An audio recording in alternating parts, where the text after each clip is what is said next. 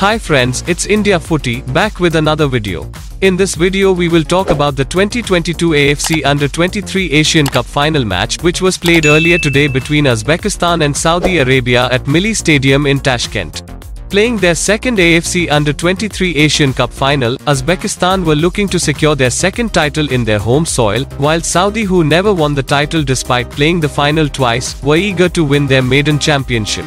Uzbekistan coach Temur Kapadze opted for a 4-3-3 formation going into the final, while Saudi coach Saad Al-Shayeri went with 4-1-3-2. Home fans who showed up in numbers hoping to see a dominant performance from Uzbekistan had little to cheer about in the first half, as a keenly contested but frustratingly scrappy battle developed between the two sides.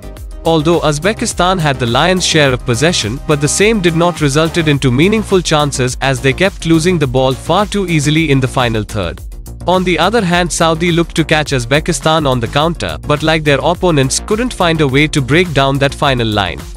Saudi made some good runs down the left flank in the last few minutes but again failed to make them count, as the first half ended goalless. Saudi started the second half like a house on fire, and it took them only 3 minutes to go ahead when Ahmed Al-Ghamdi struck home from close range.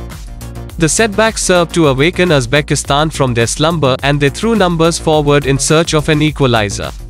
Although Uzbekistan remained determined to get back into the game, unfortunately the front line continued to fire off target, while Saudi established a comfortable rhythm whenever they found themselves in possession, and made it difficult for Uzbekistan to impose their game.